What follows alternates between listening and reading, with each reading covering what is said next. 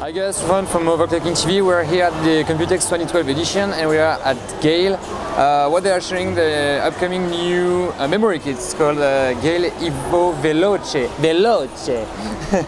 It's gonna to be available like 2800 MHz and 2900 MHz. That's supposed to be a 16 gig kit, so it's like 4 times 8 gig per sticks. What we can see here, it's that kit running. It's basically the white, one of the new design for the head spreader.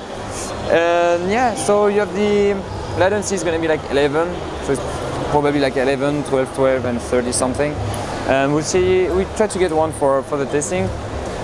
That's pretty much how it is for that. That's a new kit of RAM, you know, new branding, new series, you know, for the Ion. That the Ion solution that will be launching for about a few weeks. Yes.